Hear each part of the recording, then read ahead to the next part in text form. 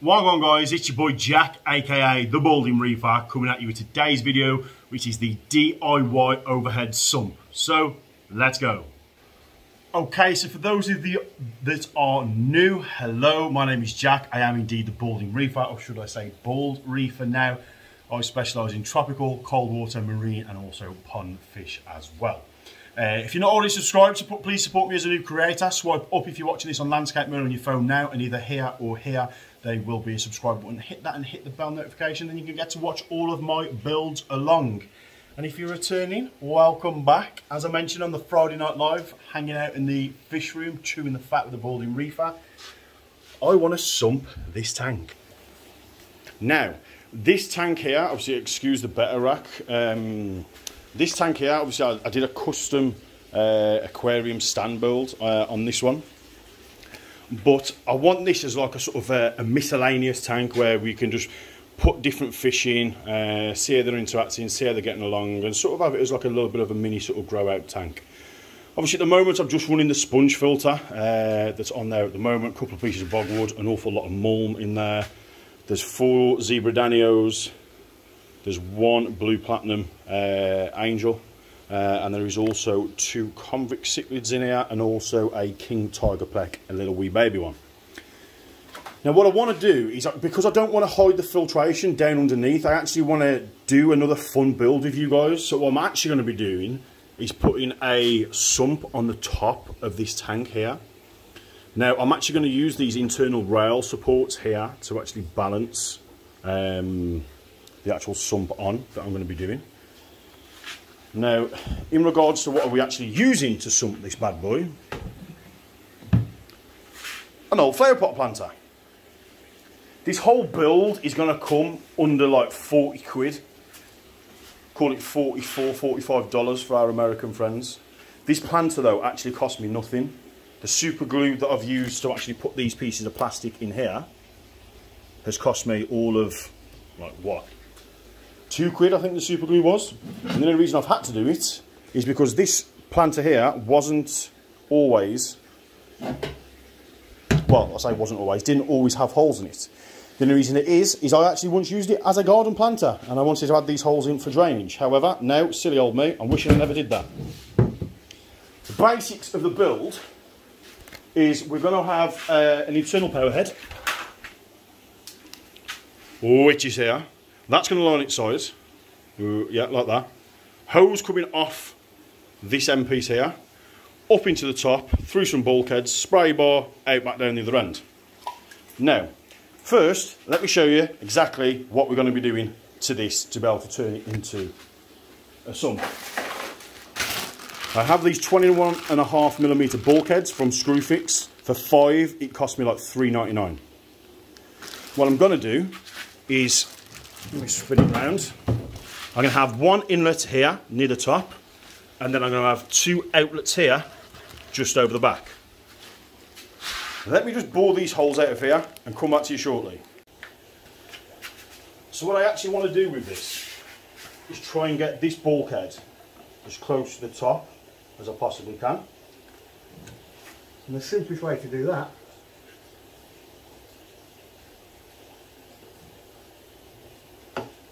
is to just grab a black Sharpie and draw yourself a hole.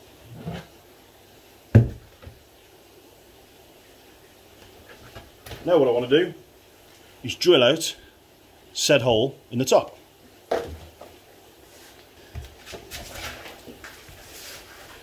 Okay, so that there is the first hole drilled in. Now what I want to do is get my clear washer and put it on the inside of this, slot that through there, and then grab my nut and actually tighten it up on the inside.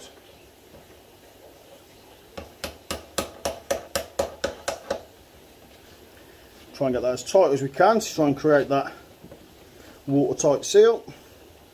And yeah, that's not going anywhere. So in essence, that there, once we connect the pipe up on the side, is exactly where our water is going to be coming in. Now what we want to do is follow the same process on this side and draw 2 circles here where we're actually going to put these other 2 outlets. Okay, so here is the first bulkhead, which is the inlet in here. As you can imagine now, spray bar across the top. And here are your two outlets. The reason why we have one inlet versus two outlets is if one of the outlets is to ever get blocked, yes, the overflow will actually be above the tank and obviously it will spill over, but I don't want that to ever happen. So if one of these is to ever get blocked, at least then we've got a chance of being able to catch it, whilst obviously we've still got the other one that's free.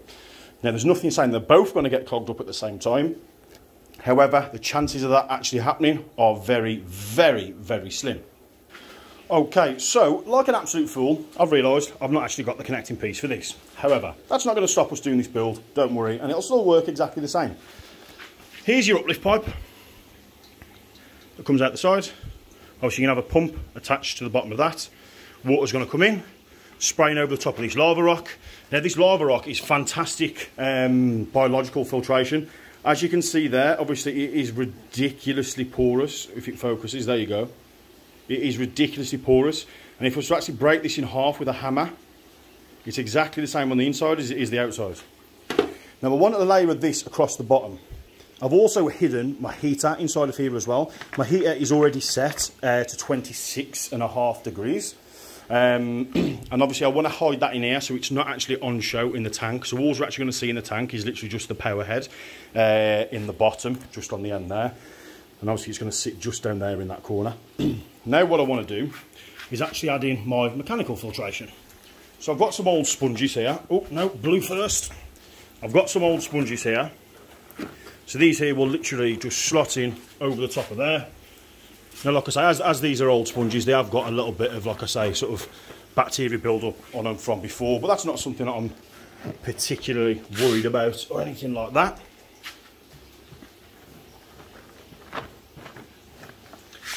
So get the next one on.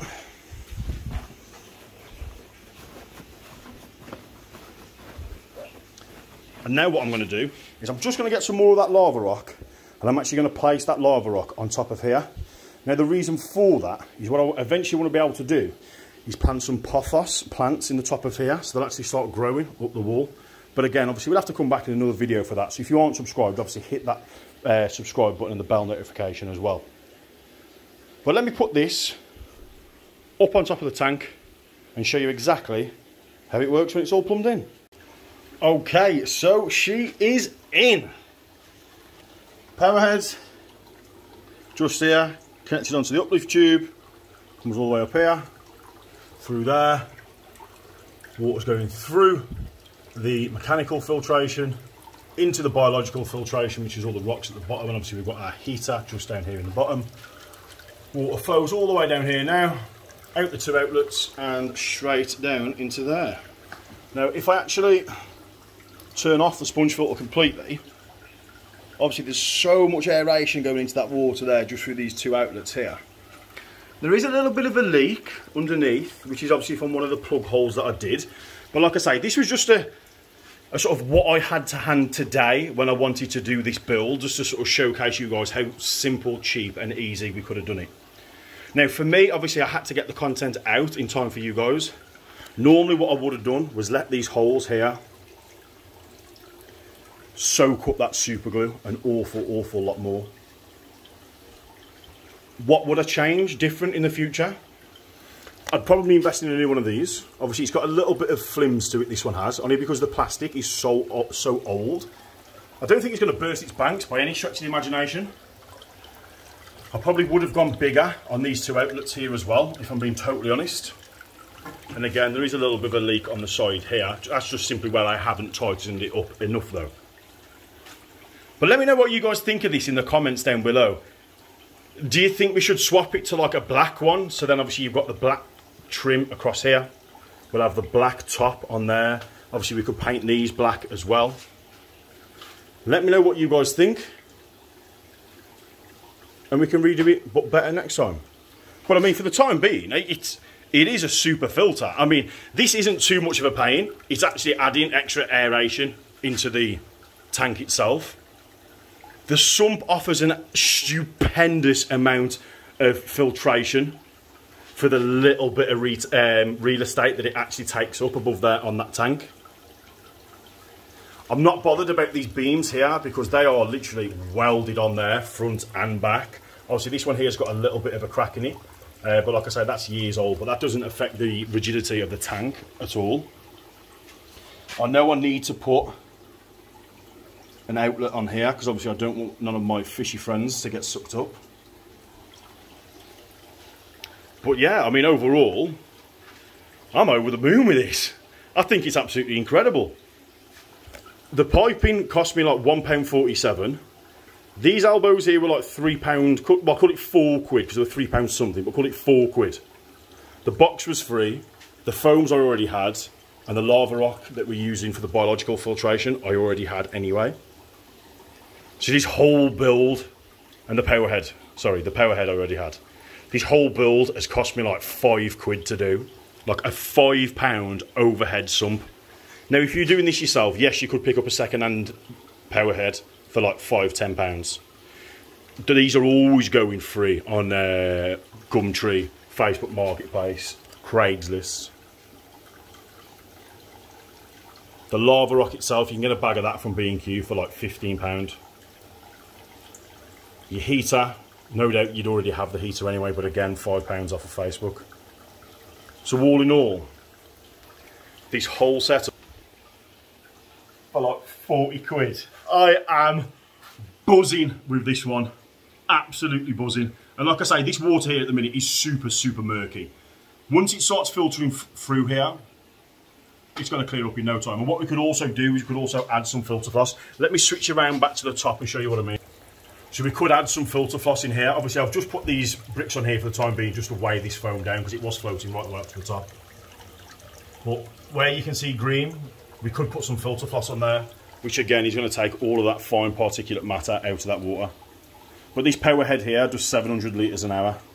I have got no doubts by the time I come down in the morning, all this here will be clear. I do need to get a background on here as well. But like I say, I just wanted to show you guys the basics of a do-it-yourself overhead sump that you can do for real cheap. Hope you guys like this one. I absolutely love doing it. There's some massive updates coming in the fish room, guys, over the next couple of weeks. So like I keep saying throughout the video, if you're not already subscribed, hit the subscribe button, hit the bell notification so you get to follow my builds along. We've got the aquascaping rack coming up. We've got the sort of grow out tanks and the breeding tanks here. We've got the angelfish bays coming along now. This tank here is going to be moved over here. The swordtail tank is going to be moved to where that one is. And all this is going to be literally dedicated just to breeding and growing out angelfish. Obviously we've got these racks here which we're going to have 2 tanks on the bottom, 2 tanks there, so there's 4. Basically each one's going to have 2 on there like that. There's 6 tanks per rack, 12 tanks in total. We're going to have an awful lot of fish. Today I went up and I picked up some pearl danios, some fry off a good friend of mine. So again, just growing these guys out at the moment. Subscribe, don't miss out. But that's it. Follow me on social media for more behind the scenes sneak peeks. Facebook and Twitter is at The Balding Reefer. Instagram's slightly different, popping up just down here now. That is at the.balding.reefer. But yeah, as I always say, guys, stay safe, stay sane, and most importantly, please stay happy. Balding Reefer, out.